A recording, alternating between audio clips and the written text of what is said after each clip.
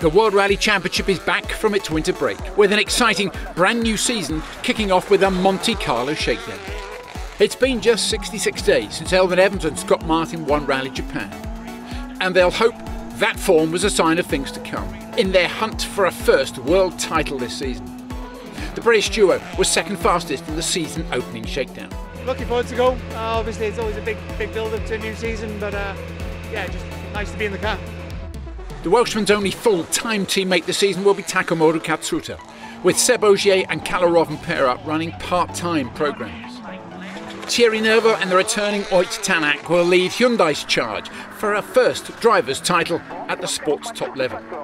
Having won here in 2019, Neuville is the only active driver other than Ogier to grace the top step in Monte-Carlo. The Belgian started the season strongly, with the third fastest time in shakedown. It's going to be exciting, that's for sure. So yeah, I hope we're going to have a good start of the weekend.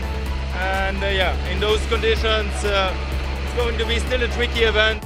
Tänak was also flying on his return to Hyundai, the Estonian fastest through shakedown, setting a marker for his rivals on what will be his 150th rally start.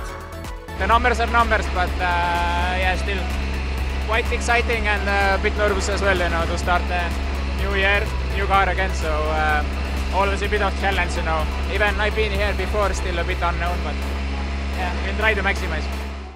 Tänak's teammate Andreas Mikkelsen, making his top flight return, is competing on a part-time schedule this season, and the Norwegian was still getting used to the speed of his Rally 1 car.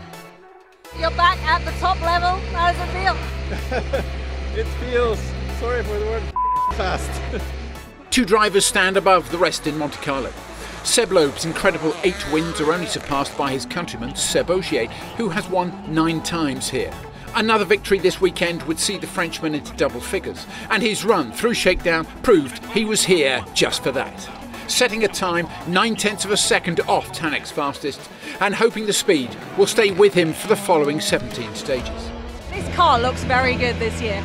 Yeah, the black is fitting well, I think, to the Yaris, so hopefully the speed will follow as well. A brand new lineup for M Sport this season, with reigning British rally champion Adrien Fourmeau joined by Grégoire Munster. The duo will be keen to rack up kilometres this year and ensure reliability, so an early issue in shakedown will hopefully not be a sign of things to come. For the run now, it's not really good. We have something more on the car, so we need to go back to set it. It's Tänak quickest in the first shakedown session of the season, followed by Evans, Neuville and Ogier. Katsuta is 5th, followed by Mikkelsen, Munster and Fourmeau. In WRC2, it's the Citroën duo of Nikolai Gryazin and Johan Rosell who look the drivers to beat. First and second fastest through shakedown in the WRC2 class, with Spaniard Pepe Lopez near the top of the times in his Skoda.